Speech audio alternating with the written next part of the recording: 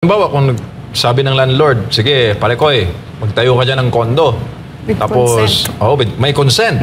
Tapos, kung anong income dyan, hati tayo. Pwede ba yun? Pwede ba yun? Pwede, yun ang tinatawag. Kung lupa ang inirerentahan.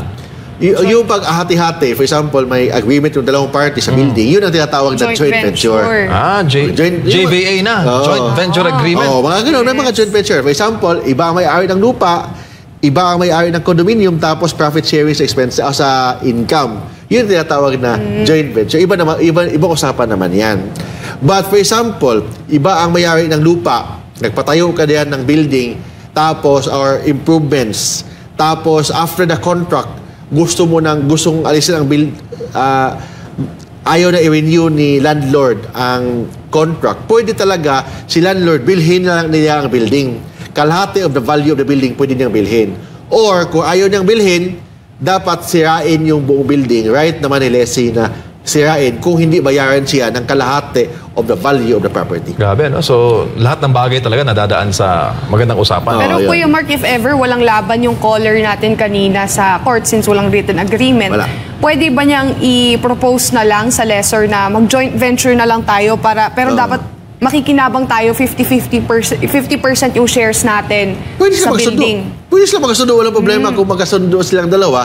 Walang problema. Sabi ko nga, ang Code of Lease is based on consent. Consensual ang lease. Kung magkasundo sila, hindi sila mag-away, walang problema. That's why, suggestion nga, kung nga sa kanya punta sila sa barangay, mag-settle sila doon sa barangay, baka pwede pang i-settle, magkasundo sila. Yun ang trabaho ng lupon. Lupong tagapamayapa, settlement, mediation, baka pwede pang magkasundo. Kasi kung hindi sila magkasundo, yung caller talaga natin, walang laban yun. Kasi in the very first place, wala naman silang kontrata. Pag walang kontrata, from the moment of the demand, expired na ang kanyang karapatan to use the property from the moment of the demand.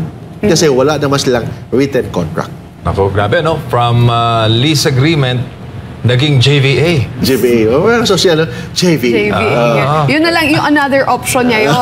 Or ipapademolish or aalis na lang siya. Pero half the value of the property will be bought by the lessor. So yun yung tatlong choices Common niya. yan, MJ, yung joint venture. For example, yung isang building dito sa may Taft Avenue, may iba ang lupa, iba ang may-ari, tapos pinatayo ng isang developer, tapos yung income naman ng development o income ng pagbenta ng kondo, may certain percentage ang may-ari ng lupa, parang gano'n. So may iba naman na ginawa ng mga developer, binili ang lupa, tapos sila na ang 100% owned by the developer.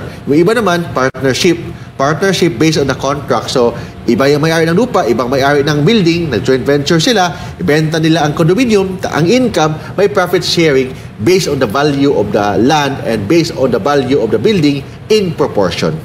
Ibig sabihin, pro rata sa value ng kanilang contribution.